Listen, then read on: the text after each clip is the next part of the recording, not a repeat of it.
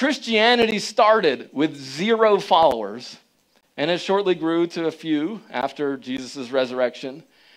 And in that process of 300 years, Christianity would spread and grow so much to basically take over the entire Roman Empire of the day, the biggest empire that was on the face of the planet.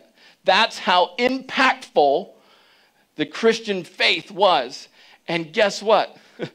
There was no Bible as we know it today. There was the Bible.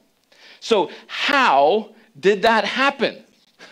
How did it happen with no this? And the answer is because they had the writings of Paul.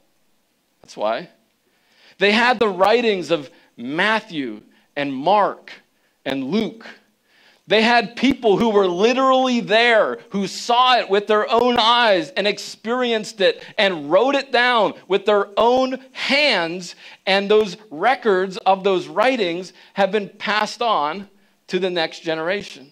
They had the writings of James and the writings of John. And all of these writings pointed to one person, the Savior, Jesus, that Jesus died for them, that he rose again to give them new life.